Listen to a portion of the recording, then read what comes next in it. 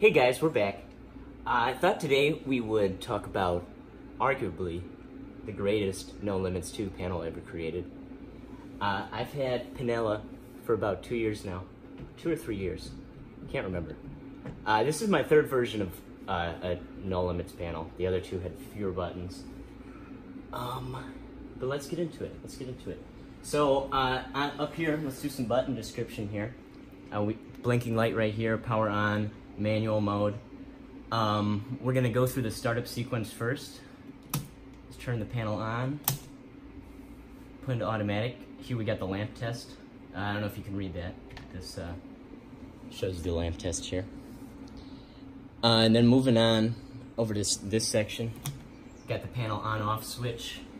The operations mode, auto, manual, bypass, operations type, so what type of coaster you're running, sit down, floorless, flyer, function enable, so that one just kind of gives you access. I've talked about it, what the function button does in my Bull and Batman videos. Just here I have a key switch, basically just enables me to do other functions with the buttons. Let's go ahead and press, down here we got acknowledge. Let's acknowledge that all the lamps are working, of course, because it's maintained by me. Then next we have the stop test, of course. We have to test that all the stops are working. Let's go ahead and test that ride stop, all right. Let's test that e-stop. Boom, that works. Continue to the next step.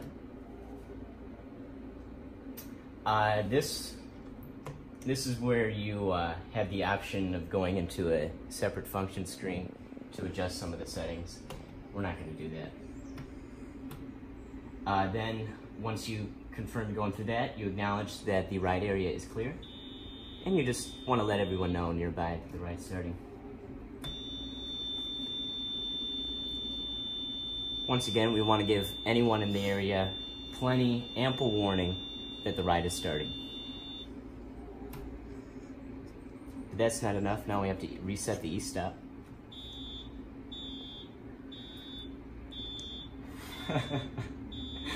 It's a little obnoxious, but it's based off of ride Six Flags Dozen House. They always have obnoxiously long startup sounds. So if you think this is ridiculous, imagine sitting and listening to something like this coming out of a loudspeaker, where everyone in a quarter mile can hear it. I remember when they built that thing, one of the security guards always asking me, you know, what's with all these car alarms going off recently? I'm like, no, that's the new ride they're putting up. Jesus Christ. All right, so we're now in control. I'm gonna go ahead and put my operator hat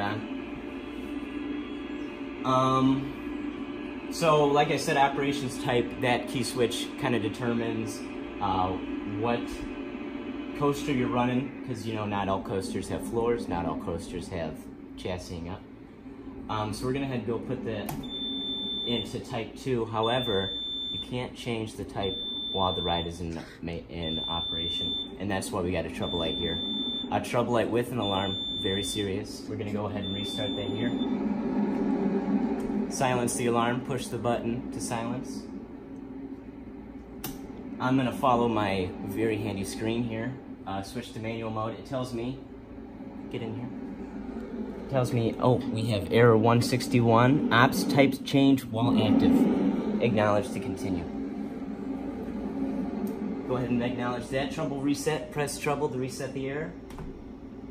Boom. And we're back. And now we're in operations type number 2, which is inverted coasters, or floorless coaster, dive coasters. And so in my old version of my panel, I had auto mode working on here, and the way I would do it is you'd press the left dispatch button to lower the floor, and then you push the right dispatch button to dispatch the train. I just felt like that wasn't really realistic enough for me. So restraints are locked, chassis floor, let's send that down. We're in manual mode. Auto mode currently, I haven't written the code. Let's dispatch this puppy out of here. Enjoy your ride. Always have to pay attention as the operator. Very important. We're bringing the next train in here. Welcome back. How was your ride? Release the dispatch buttons. Let's bring that floor up. Let's open those restraints. And open up those air gates. So, kind of talked about it. Over here we got a ride stop. Just like in real life, stops the ride. And here, I don't have it programmed like Six Flags, where the chief of police has to come to restart a ride.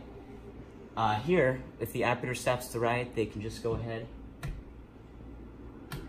start it back up. Right after the issue is resolved. Makes downtimes much less lengthy.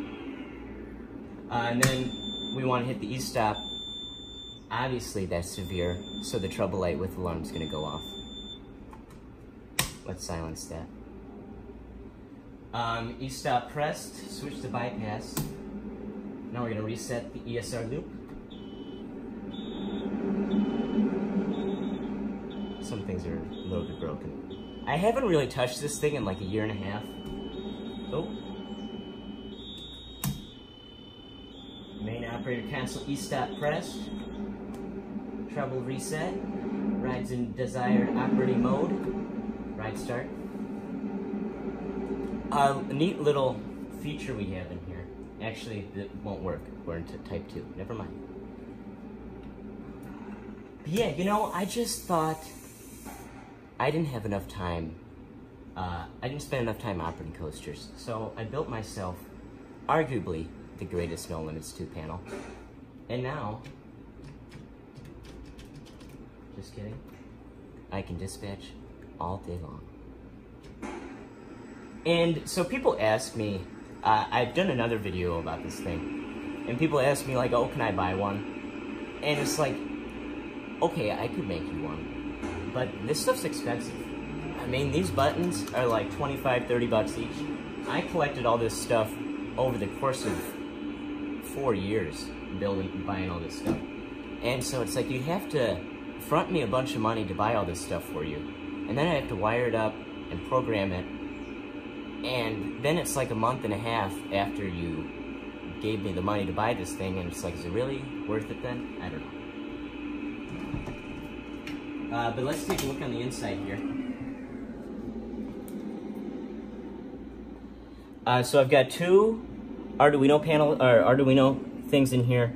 The reason for that is the Duo can emulate a keyboard, and the Mega cannot, but the Mega runs on 5 volts, and this runs on 3.3, and the lights are very dim when it's at 3.3 volts, so I know there's other ways I can do it, but why not just have 2 boards? It looks cooler.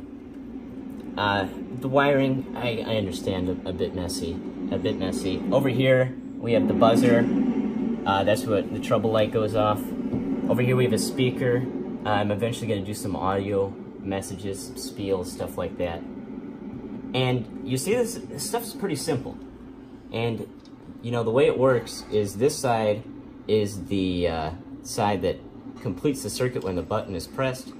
So you can wire it up here so that you can read that if the button is unpressed, and you can put the wiring here to read it when it is pressed, and then you just wire up over here to turn the light on. But yeah, pretty neat. Some of these buttons don't do anything because I've kind of run out of ideas.